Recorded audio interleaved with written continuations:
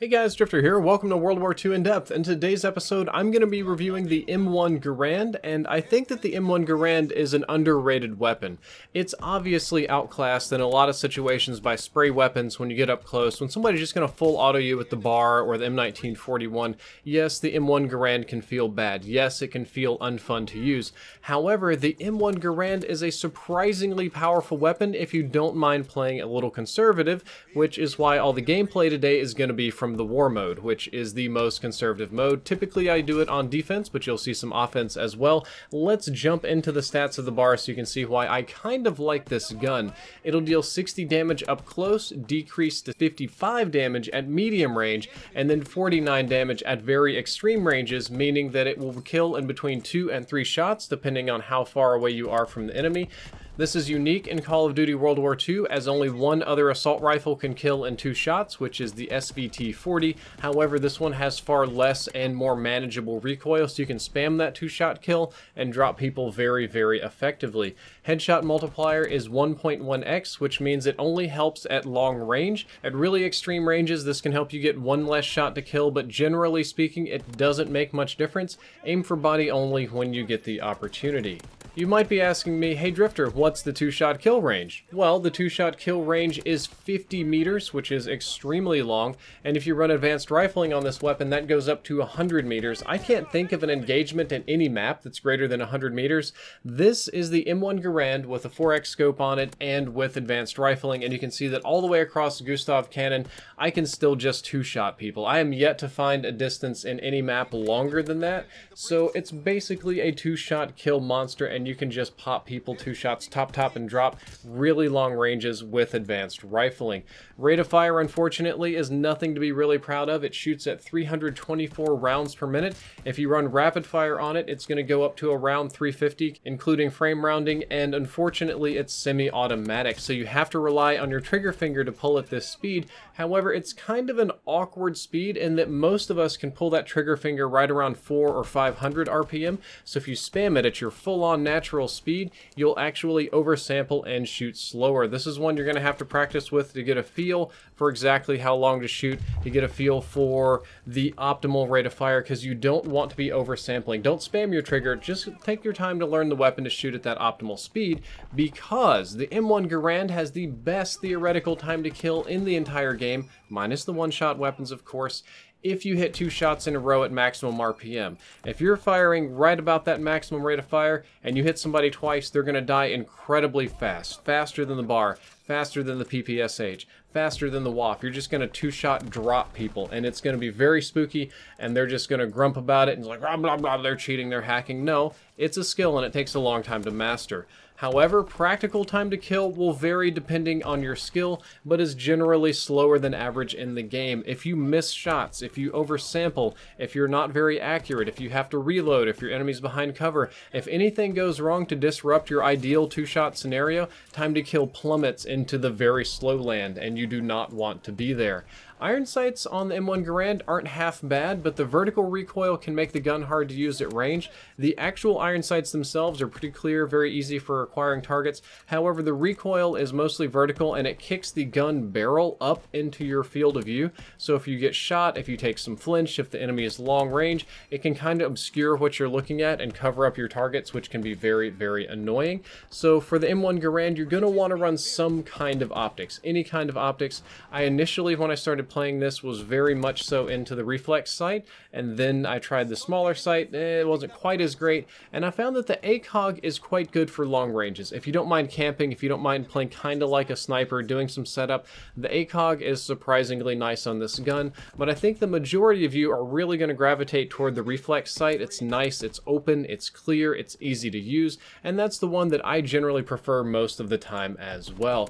Hipfire spread is normal for rifles in Call of Duty World War II. This one thankfully did not get nerfed. However, given the fact that it's semi-auto, low rate of fire, not many rounds in the magazine, you really don't want to be hip-firing people. I would strongly recommend against it.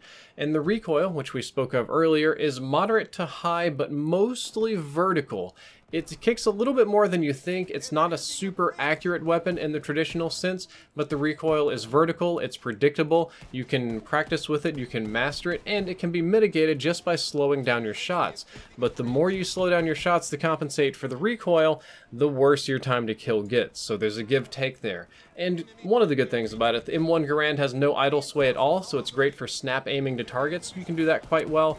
If it had idle sway, I would probably go crazy. The number one core weakness to this gun, other than the slow rate of fire and semi-auto, is magazine size. It's an assault rifle that only has an 8-round magazine, which means you can kill 4 people at most, even if you have 100% accuracy.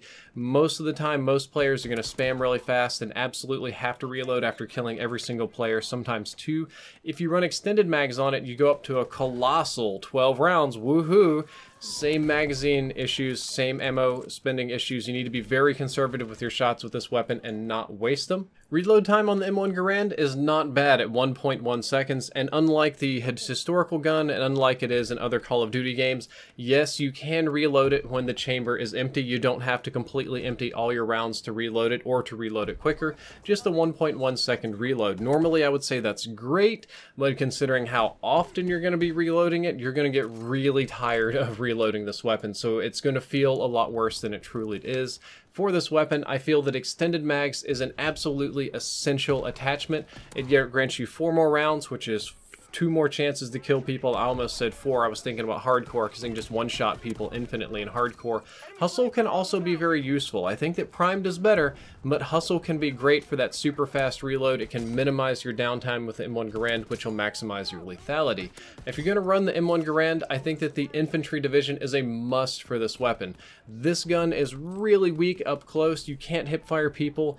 You're going to have a lot of flinch if people are shooting you in the face. It's going to be difficult to deal with people up close, so having infantry division and having bayonet is fantastic. A lot of people will notice that you're running the M1 Garand, and they will foolishly try to bum rush you. They're going to try to get in your face with shotguns. They're going to try to hose you with the PPSH. They're going to come in just full-on blazing with the WAF. However, if you position yourself carefully, especially around corners, you can do the sprint charge around corner and just bayonet them right in the heart and put them to bed. It's extremely useful, and I just wouldn't use any other division with the M1. Foregrip is nice as well. Foregrip isn't the greatest benefit in Call of Duty World War II. I'm still kind of playing with that, trying to get exact numbers. It's a small benefit, but it is a benefit, especially on a weapon where missing a shot is so critical. And more for anything, it just helps me with gun shake. My recommended setup for public matches is as follows. Primed, absolutely essential to minimize flinch. Once you start flinching with the M1 Garand, you're gonna die, and you just pretty much have to have primed. M1 Garand is also a gun that requires a lot of attachments to be good, so with primed, you get more attachments. I run quick draw on it so that since I'm not sprinting around and posted up, I can snap aim people very, very quickly when I need to. Optics, extended mags, and advanced rifling so that I just don't ever have to worry about 3-shotting people. This is a somewhat suboptimal build. If you really wanted to go try hard, if you really wanted to tweak this build, you would run primed. You'd still want to run primed, but instead of quick draw, you would want something like FMJ so you can punch through walls. You still want optics. You would probably take foregrip, and then you would probably not take advanced rifling. Instead, you would take something like rapid fire or something like that to help with your raw time to kill. That's more of a high skill setup. This is the one that I recommend. This is the one that works for me. Lookout is also an excellent basic training to use on the M1 Garand, allowing you to see people at longer ranges. Having those red names pop up and being very visible is very, very useful. That is a godsend, especially if you're going to be playing war modes, which is where I recommend it because that's the one you can camp on or play conservatively, as we'll say. Lookout is fantastic. It also lets you see people through smoke. So if you do get matched up against a team that knows how to play war mode and how to use the smoke grenades, you can pick them off through the smoke. And finally, my recommended setup for competitive is whatever you need to anchor with. This gun has the nice theory in competitive that you could 2-shot people, that you could murder them. However, it's not super versatile. However, I could see some people using it to very hard anchor hardpoint spawns in some of the big maps. So whatever you feel that will help you anchor with the M1 Garand, that's what I'd recommend for competitive. Guys, that is all for this episode. I hope you enjoyed it. I hope you learned something useful. If you did, don't forget to like, favorite, and subscribe. And the next episode should either be on the primed perk, primed basic training, or the STG-44. Drifter out. If you want all the stats for World War II weapons in your pocket to go, then look no further than the World War II Ultimate Utility by Brass Monkey Apps.